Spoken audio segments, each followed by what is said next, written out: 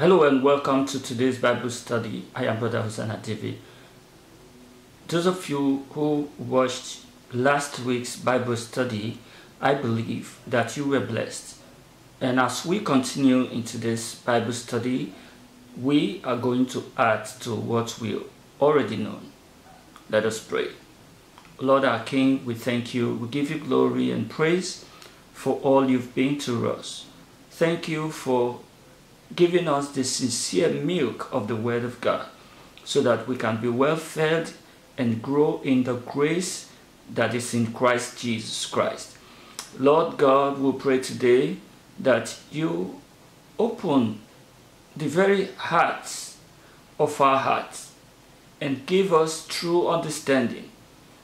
We sincerely ask that you help us to overcome every weakness of the flesh, the very things that can make us to miss the kingdom. Lord, help us to overcome them and also help us to grow in the areas of our strength. We believe that your word can heal and give us life, even life to our mortal bodies. Therefore, Lord, we ask that your word will come out with power to heal and distribute to us according to our various needs. In Jesus Christ's name we pray. Amen. So last week we talked about the rapture and we looked at some details about the rapture, the things we need to know. 2 weeks ago we looked at what the rapture actually is, and today we want to talk about the second coming of Jesus Christ.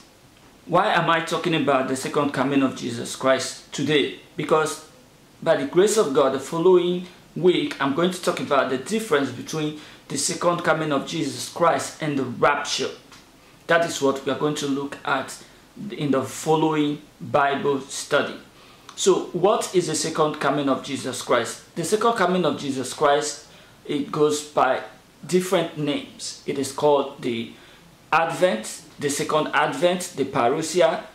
It is the future return of Jesus Christ in his glory to the earth to judge his enemies and set up his kingdom. He will also reward his faithful followers, those who have been faithful to him. There are two comings of Jesus Christ to the earth. One, he came as a child, as a savior, and he is going to return as a judge and as a conquering king, as a conquering Messiah. These separate comings can be seen in Isaiah chapter 7, verses 14, verses 9, chapter 9, 6 to 7, and then Zechariah chapter 14, verse 5. When Jesus came, he finished the work of salvation. He showed us the way. He said, "I'm the truth, the way, and the life." So, he showed us this and went away, and he promised in John chapter 14 that he was going to come back to take us home, that where he is, there we will be also.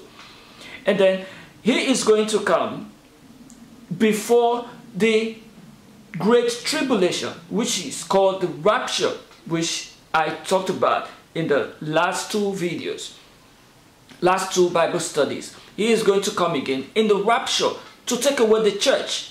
After taking away the church, it is going to be very, very chaotic. Then we will enter the first 3.5 years, which is the beginning of the birth pang, and then the great tribulation. Then we'll meet the desolation, the abomination that causes desolation, and then the second 3.5 years of the great tribulation. And it is going to be very, very terrible. During this period, the mark of the beast will be administered to people. You cannot buy, you cannot sell, except you take the mark of the beast. So, what happens? The question is, what happens after the great tribulation? Jesus Christ said, and immediately after the great tribulation, he is going to come. The sign of the Son of Man is going to appear. In Acts of Apostles chapter 1 verse 11, the angels declared while they were on Mount Olives, looking up while Jesus was being taken to heaven, he declared to them, "Ye men of Galilee, why stand ye gazing up into heaven? The same Jesus which is taken up from you into heaven shall so come in like manner as ye have seen him go into heaven." So, what is Jesus Christ going to come back to do during the second coming? What is he coming back to do? The things that he's coming back to do, there are many, but I just put some, I listed some so that we can have an overview, and I'm going to talk briefly on them. What is Jesus returning to do? First of all, he is not coming. We have to get this true understanding, because some of the Jews, they misunderstood the description of the Messiah. They only saw him, majority of them only saw him as a conquering king and conquering Messiah. They never saw him as the suffering Messiah, the Lamb of God who taketh away the sins of the world. So when they saw him suffering, they mocked him. They said, "No, this can't be our king. This cannot be our king. Our king supposed to come and conquer." But they had some misunderstanding of the two descriptions of Jesus Christ, the descriptions of his two comings. So he first came as a lamb, as a child, and died and established the covenant of the New Testament. And then his second coming, he is not coming like a baby, he's not coming like a lamb, he is coming like a king, a conquering king, and he is coming back again with his angels, thousands of his angels, and with the saints. He is coming for war. Number one, he's coming to fulfill the scriptures. Two, Jesus Christ said he will come again, and he must come. The scripture cannot be broken. Before his coming, before his first coming, it was written before he came that he was going to come, and he really came. He fulfilled the scripture, and when he came, he said, "I am going to come again." And he is going to fulfill the scripture. He is going to fulfill his promise. I'm talking about the purpose of his coming. Number one, to fulfill the scripture, because God cannot lie. Then number two, because he said, he promised that he is going to come. Then three, the Battle of Armageddon is going to come to fight the Battle of Armageddon. Then to resurrect the post-rapture saints. Five, the millennial reign of Jesus Christ on earth. He is going to reign for 1,000 years. Six, the final judgment. Seven, the renovation of heaven and earth. Eight, the New Jerusalem. Nine, the restoration of God's kingdom on earth. 10, to reward and comfort the righteous, the faithful. So let's look at them one after the other. Number one, to fulfill the scripture. Like I said before, it was prophesied that Jesus Christ will come. In Genesis chapter 3 verse 15, that is the first promise we have about the coming of Jesus Christ. That he will come to crush the head of the serpent, even though the serpent would bite his heel, would bruise his heel, which actually happened on the cross of Calvary. But Jesus Christ crushed his head once and for all and gave us the power and access that we lost when we disobeyed God. Jesus must come to fulfill the scripture. God cannot lie. God is not a man. He does not change. God does not lie at all. Titus chapter 1 verse 2. Jesus will come immediately after the great tribulation in his second coming. Then Jesus said he is going to come again. Yes, he said it. That several times he said he was going to come again. And his word must come to pass. If it was written about him that he would come through a virgin as the seed of the woman, and really came, and then while he was on earth, he said he was going to come, and after his resurrection, he also said he was going to come as through the angels. He even announced it on Mount Olives, that the way you see him go up, taken into the clouds, that is how he is going to return again. Jude chapter 1 verse 14. And Enoch also, the seventh from Adam, prophesied of thee, saying, Behold, the Lord cometh with 10,000s of his saints. Yes, he's going to come, and he's not coming alone. In the rapture, he's not coming with the saints, but he's coming to take the saints home. But in the second coming, he's coming with the saints and with warring angels. He's coming to fight. Zechariah chapter 14 verse 5. And the Lord my God shall come, and all the saints with thee. This is the last part of it. Then in Matthew chapter 24 verse 30,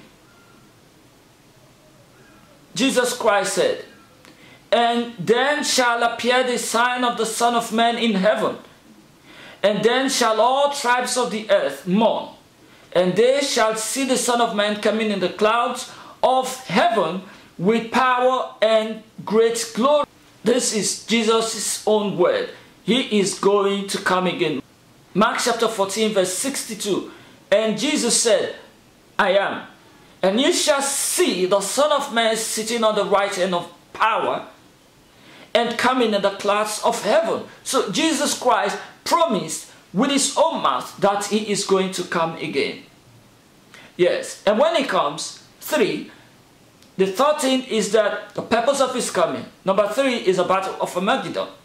Jesus Christ will come as the conquering Messiah with a host of heaven to fight against the beast and the kings of the earth and their armies. During this battle, Satan will be captured and bound for 1,000 years. So Satan, one of the purposes of his coming is to bind Satan. And after binding Satan, there will be the reign of Christ on earth for 1,000 years. We should talk about that.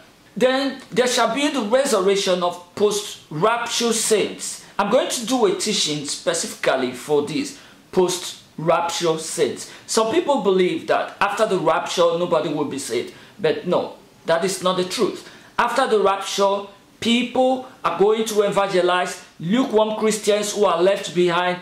Many of them are going to be serious with their Christian lives, and the gospel is going to still be preached.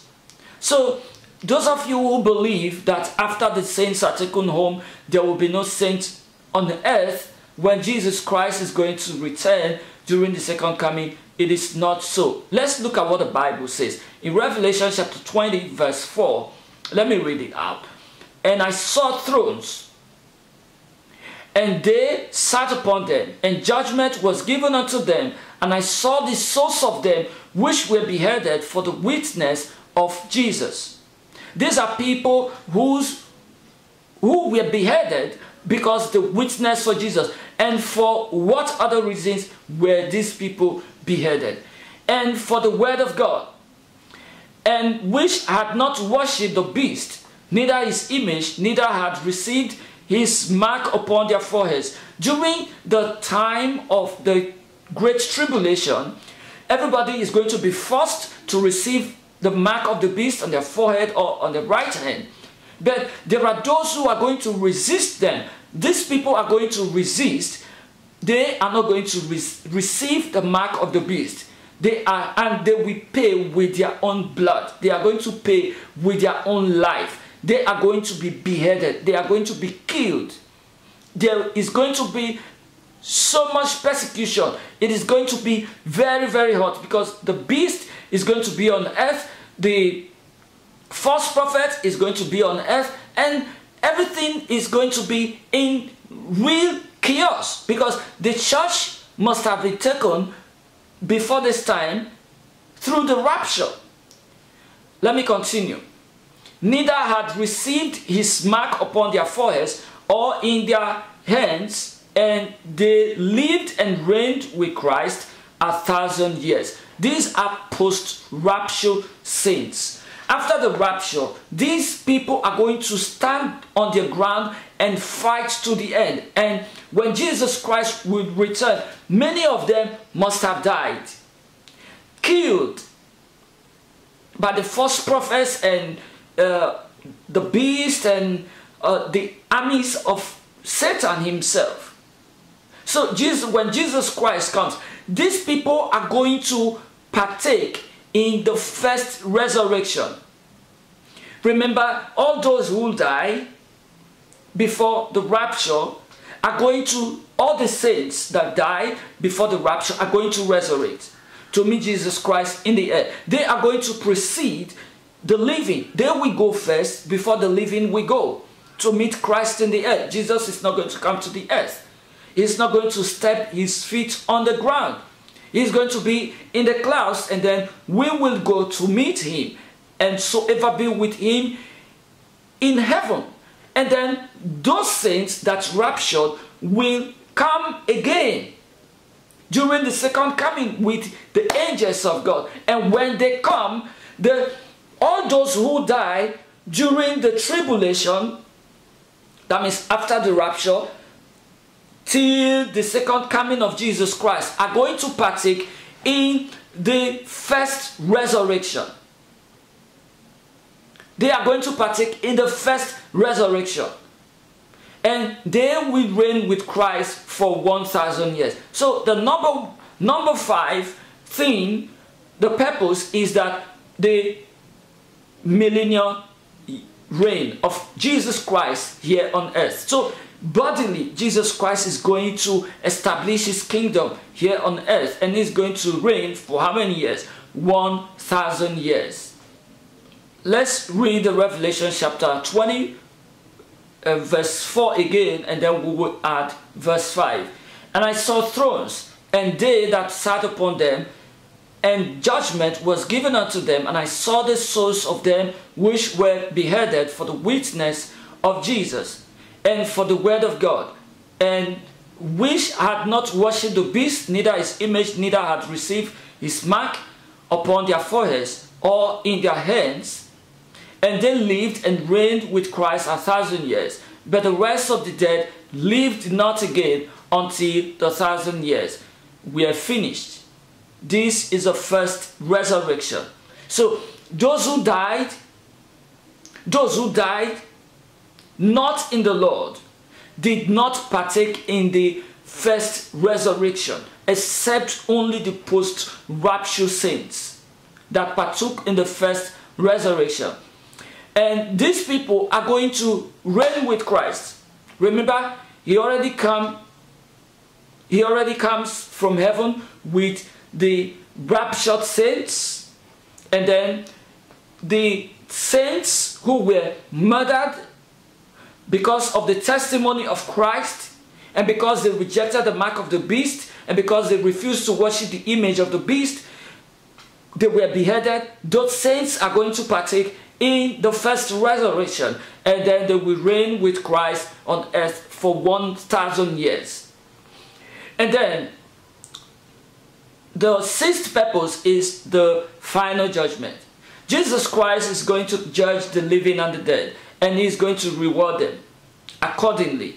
Revelation chapter 20, 12 and 13 says, And I saw the dead, small and great, stand before God, and the books were opened, and another book was opened, which is a book of life.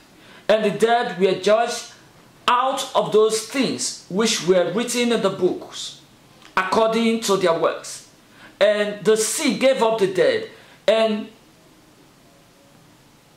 which were in it, and death and hell delivered up the dead which were in them, and they were judged every man according to their works. So the sixth purpose of Jesus' second coming, which is one of the things he's going to do after he comes, is that he is going to sit on the throne of judgment and deliver the final judgment, which is on the great day. The seventh thing is the renovation of heaven and earth. This heaven will be renovated. The earth will be renovated. This is not the earth that we are going to dwell. In Revelation chapter 21 verse 5, the Bible says, And he that sat upon the throne said, Behold, I make all things new. This is a promise. I am making everything new, including the things in heaven and the things on earth. there is going to be newness of everything. And in verse 1, it is written, and I saw a new heaven and a new earth. For the first heaven and the first earth were passed away, and there was no more sea. In the new earth, there is going to be no sea. It is going to be a paradise on earth. The lost paradise of the Garden of Eden will be regained. Yes, and then there is going to be the New Jerusalem. So Jesus Christ is going to set up the New Jerusalem, which is going to come down from heaven to the earth. It is called the bride of Jesus Christ. Some people think that the church is the bride of Jesus Christ. No, the church is the body of Christ. The bride of Jesus Christ is the New Jerusalem. Revelation chapter 1, Revelation chapter 21, verses 1 and 2 says, And I saw a new heaven and a new earth, for the first heaven and the first earth were passed away, and there was no more sea. And I, John, saw the holy city, New Jerusalem, coming down from out of heaven, prepared as a bride, adorned for her husband. Jesus Christ is a husband of the new city, Jerusalem. Then there is going to be the restoration of God's kingdom on earth. This is when God himself is going to dwell among men. Remember, the name of Jesus Christ is Emmanuel, God with us. And it is not just going to be Jesus coming bodily as a baby and then lived with us for a time and then left, promised the Holy Spirit, and then the Holy Spirit comes to live among us till when we are going to have these events. It is not going to be like that anymore. It is going to be God himself on his throne, dwelling among men. Revelation chapter 21, 2-3 says, And I, John, saw the holy city, New Jerusalem, coming down from heaven, coming down from God out of heaven, prepared as a bride adorned for a husband. And I heard a great voice out of heaven saying, Behold, the tabernacle of God is with men, and he will dwell with them, and they shall be his people, and God himself shall be with them, and be their God. Praise God. Please do everything you can to enter this kingdom. All my attention is focused there. I hate it when my attention is diverted. I hate it. It makes me sad. When I see myself not living the life I really want to live, the life of someone expecting the kingdom, I hate it. And I pray to God every day that, Lord, I want to be a part of this kingdom. Because the world we see, everything is passing away so fast.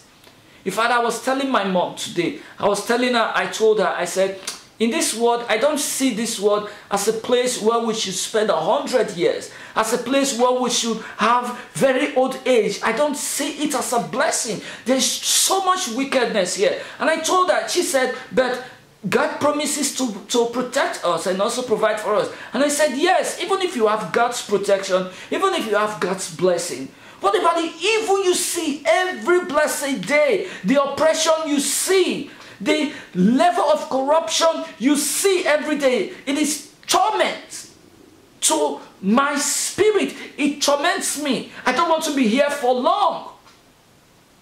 And she said, well, you can say that. I said, well, very soon you are going to die and leave, and you will leave me and my God to decide that. So much evil is happening here. Please do everything you can to enter this kingdom. You can't afford to miss it. I don't want to miss it. There is nothing like once saved, always saved. Please do the best you can to enter this kingdom. Give up everything you can to make sure you make this kingdom. Because if the rapture takes place and you are left behind, it is going to be very, very terrible. I know there is chance of making heaven again, but if you can't make it now that nobody is disturbing you, you can worship God when you want to worship, Nobody disturbs you. How is it going to be if you can't make it now? How is it going to be when you shall be forced, when you will not be able to buy nor sell? It's going to be terrible. Too terrible. Let's do everything we can to enter the kingdom of God. Let's forget about those who are pursuing money, pursuing prosperity, pursuing life, pursuing the things of this world at the expense of their soul. Jesus Christ said, what shall it profit a man if he gains everything in the whole world and loses his soul? It is in vain. Then finally, Jesus Christ is going to reward and comfort the righteous. There is so much evil going on earth. There are lots of times people oppress us and we let them go. A lot of times people come to take our properties and we look and just say, well, let go. I don't want trouble. A lot of times we allow ourselves to be defeated because we have an aim. Our aim is to enter the kingdom. There are things that we're supposed to enjoy, but we tell ourselves that, no, I can't enjoy this. It's going to offend God. I can't go there. It's going to offend God. I can't do this. It's going to offend God. And we fast. We see people eating good food and we fast because we want to discipline ourselves, because we want to humble ourselves. There is so much evil going on. But after now, the Lord is going to comfort us and He is going to reward us. Revelation chapter 22 verse 12. Revelation chapter 22 verse 12. And behold, I come quickly, and my reward is with me to give every man according as his works shall be. Jesus Christ is coming with His reward, and He is going to reward each and every one of us. And the reward is going to be really, really great, according to our works. Let me tell you this. Salvation is free. But reward is not free. Reward is according to our works. Everybody that has the free gift of salvation will make it to heaven. But our reward is not going to be the same. You can't compare people like Paul, who preached, got beaten a lot of times, crossed a lot of seas. Look at the way he counted. Look at the troubles he faced. You can't compare that kind of person with the saint who was once a criminal and was crucified with Jesus Christ on the cross, who made heaven right there on the cross when he confessed Jesus Christ and asked the Lord to remember him when he finally entered His kingdom. And Jesus Christ told it, today you will be with me in paradise. You can compare the reward of that man with the reward of Paul. Let us strive. Let us not just enter the kingdom, but let us labor and lay our rewards in and lay our wealth in heaven. Let us not just enter the kingdom, but let us enter with the hope of getting handsome rewards from the Lord.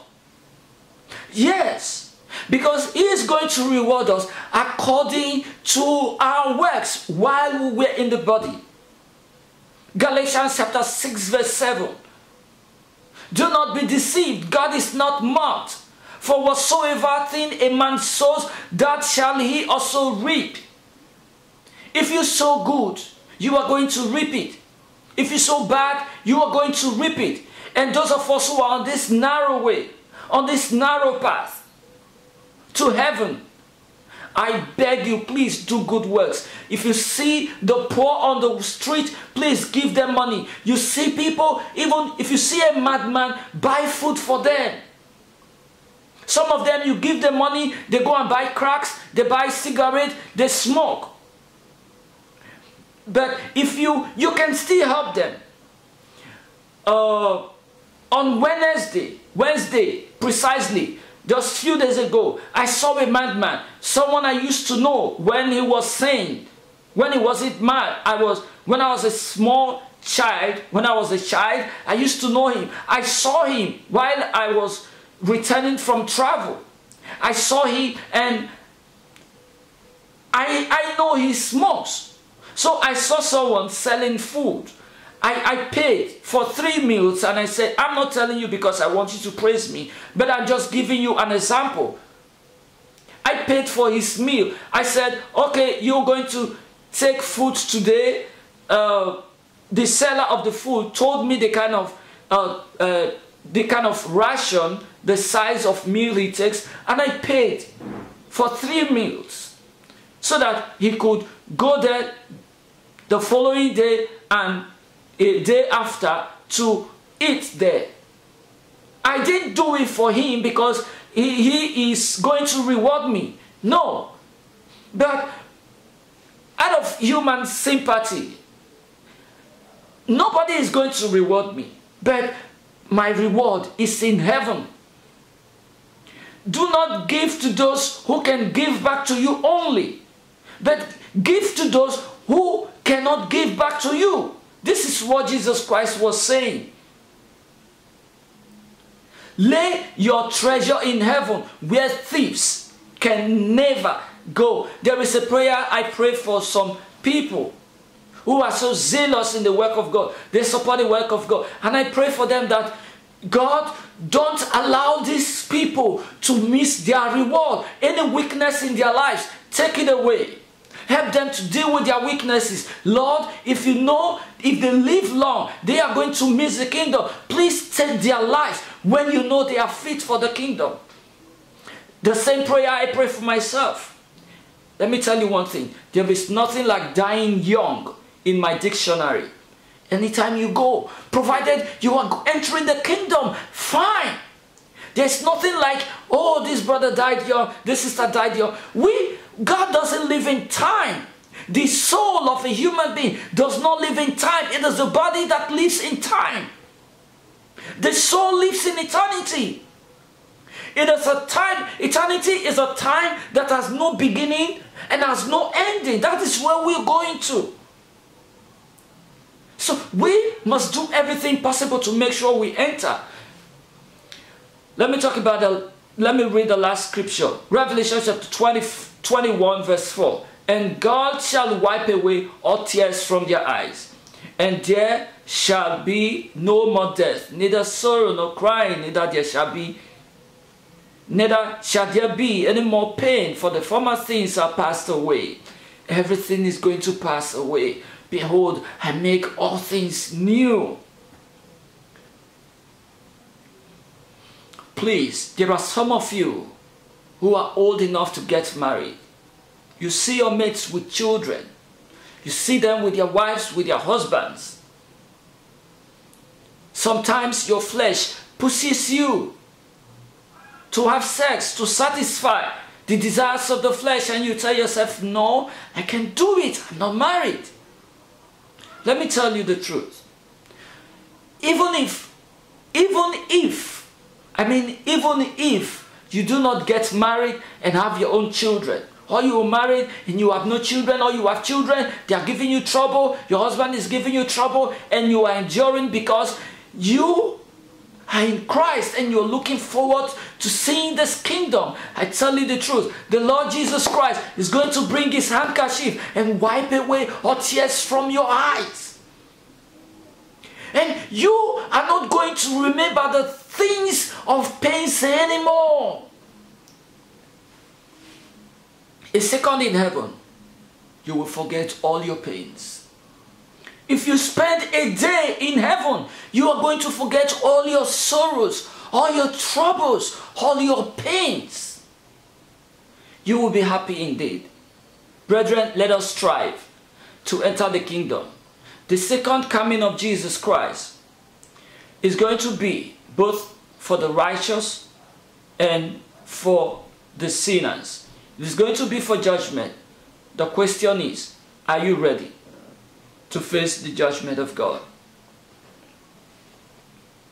Quickly, let's remind ourselves of the purposes of his coming, all the things that he's going to do, the things that he's going to do when he comes during the second coming. He's going to fulfill the scripture. Jesus Christ said he will come again, and he is going to fulfill this promise. There will be the Battle of Armageddon. He will resurrect the post-rapture saints. And then the millennial reign of Jesus Christ on earth for 1,000 years. And then there will be the final judgment. There will be the renovation of heaven and earth, the New Jerusalem, the restoration of God's kingdom on earth, and there will be the reward and comfort of the righteous.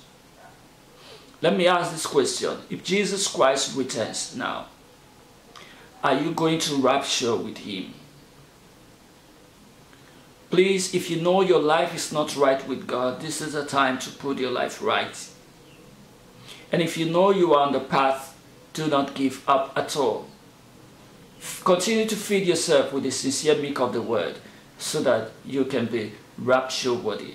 In case you have any question, do well to reach me. The details of my contacts are on the screen. Visit our website, the narrowest Christ for all nations, and also visit hosannatv.com.